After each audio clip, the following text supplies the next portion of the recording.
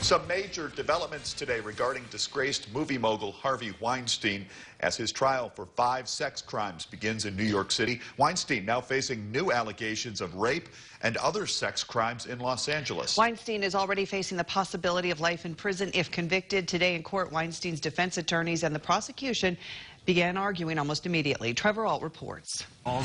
Today, just hours after his rape trial began in New York City, now infamous Hollywood producer Harvey Weinstein hit with new serious allegations in Los Angeles. The district attorney there announcing separate charges of rape and other sex crimes.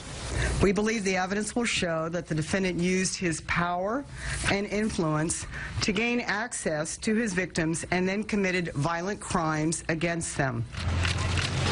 Weinstein was already charged with 5 sex crimes in New York City. That long-awaited trial beginning this morning with a procedural hearing. Both sides accusing each other of abominable behavior. At some point, the jurors are just going to start to blame the defense and look like they're victim bashing, which is exactly what they're doing. Weinstein's lead defense attorney responding, saying she's done nothing but defend her client. Mr. Weinstein, again, has a right to a fair trial. I think she believes he's convicted already.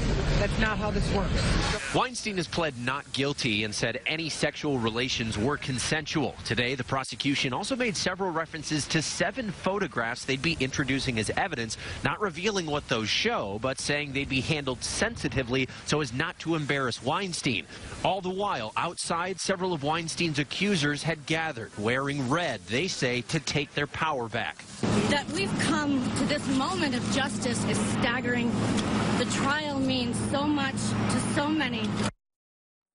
In total, more than 80 women have accused Harvey Weinstein of some form of sexual misconduct. Today, Los Angeles investigators said they hope these new charges they've filed against him will inspire even more potential victims to come forward. Trevor Alt, ABC News, New York.